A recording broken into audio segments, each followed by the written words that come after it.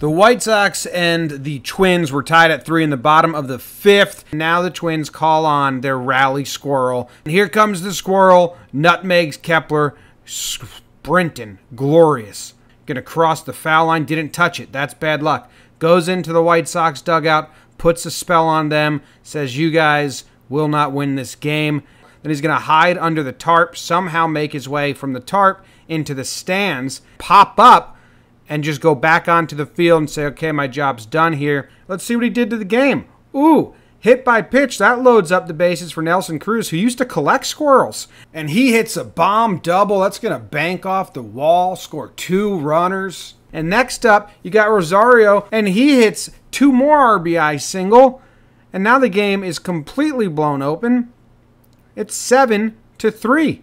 The Twins win. This guy's like, fuck, I'm never going to forget this Squirrel.